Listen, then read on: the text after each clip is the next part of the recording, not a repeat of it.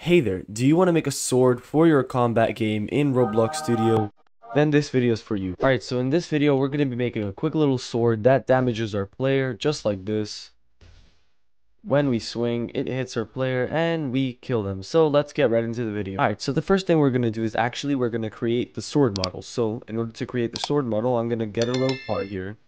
Make it something like black. I'm going to call this part handle. And now this is important. This will be the part that will hold. I will make this a handle. Now I'll just duplicate it, call this part guard, make it a gray color, make it like this, just a little bit bigger. Now I'll just duplicate this, call this part blade.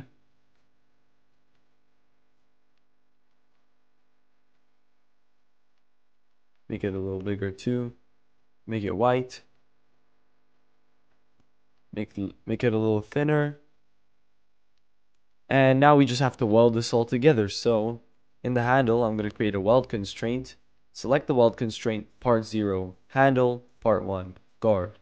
Duplicate it and change the part 1 to blade. Now we'll make a tool and I'll call it sword, and we'll put these 3 parts into the sword. Now that we've done that, we're going to make a quick little animation. So I'm going to go to my rig builder, create my avatar. This is just going to be my avatar here. And I'm going to put the sword into my avatar. And there we have our sword, and we're holding it. Now I'll go to animation editor, click on my avatar, call this swing animation. And now we'll just make a quick little animation.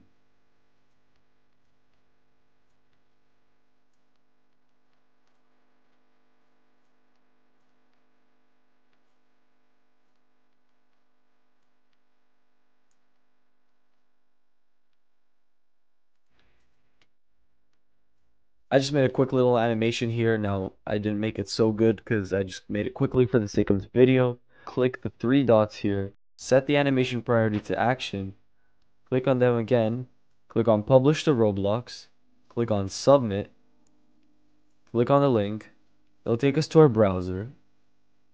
And now in our browser, over here, we're going to double click the ID. Copy the ID. Now we'll go back to our game here. And in the tool, I'm going to take the sword out of our rig. In the sword, I'm going to create an animation. Call it swing. Paste the ID in here. And I'll put the animation into our starter pack. Just like this. Now I'll go to our toolbox and I'll just find a quick little sound of a swing. So swing sound.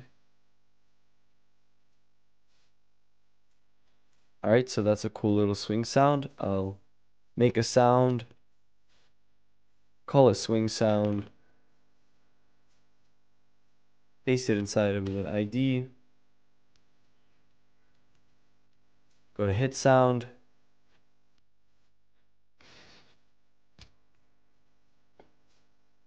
Now I'll just find a little sword hit sound.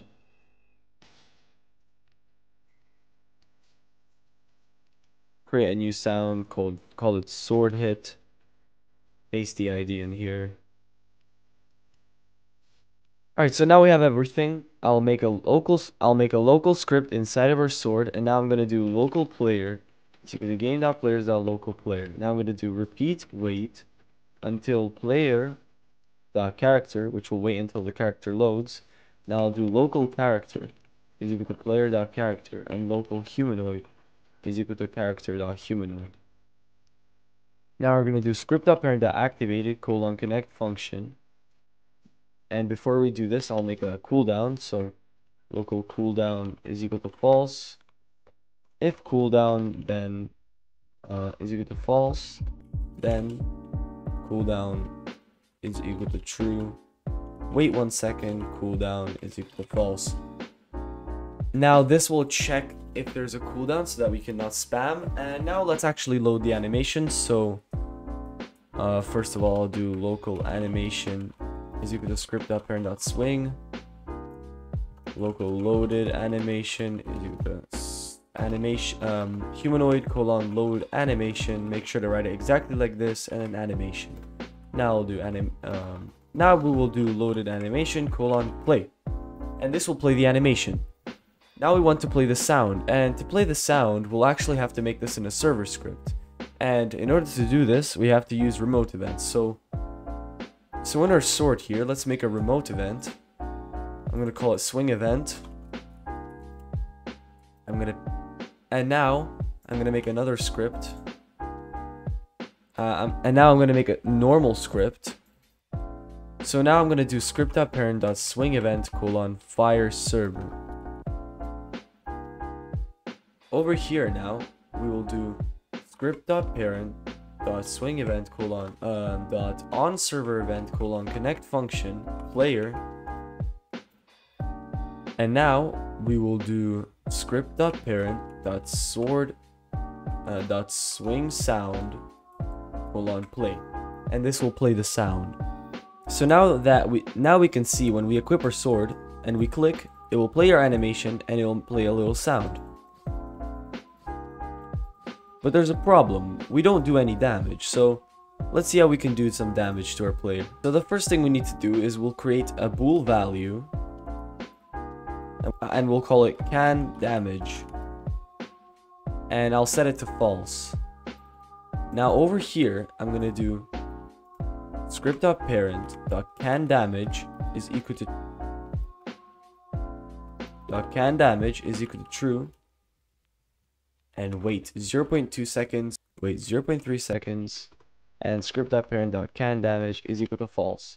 This will check if we can damage, and in order to make it damage, we'll actually put a script into our blade, and over here we're gonna do script.parent.touch colon connect function hit. And now we're going to do if hit.parent colon find first child humanoid. This checks if it's a player. And then we will do hit.parent.humanoid.health minus equals 20. And we'll just play the sword hit sound. Script.parent.sword hit colon play. And before we do this, we also have to check if script.parent.canDamage is equal to true, then put this in here, and let's also make a small little cooldown so that we don't kill them instantly. So local cooldown is equal to false. If cooldown is equal to false, then put this in here, cooldown is equal to true. Wait 1 second, cooldown is equal to false. So let's try this out. So now we have a little problem here, which is canDamage is not a valid member of tool. So let's go into our script here. And I actually forgot to set it's .value and not dot. It's .value, and over here as well, let's set this to .value. Now, alright, so now we can see that if we equip our sword here, and we swing, we can damage our player here, and we can kill them. So yeah, that's the end of the video. I hope you enjoyed. If you did, make sure to like and subscribe. And if you have any problems, then make sure to join my Discord, and I'll help you out there. So otherwise, thank you for watching this video, and I'll see you in the next video.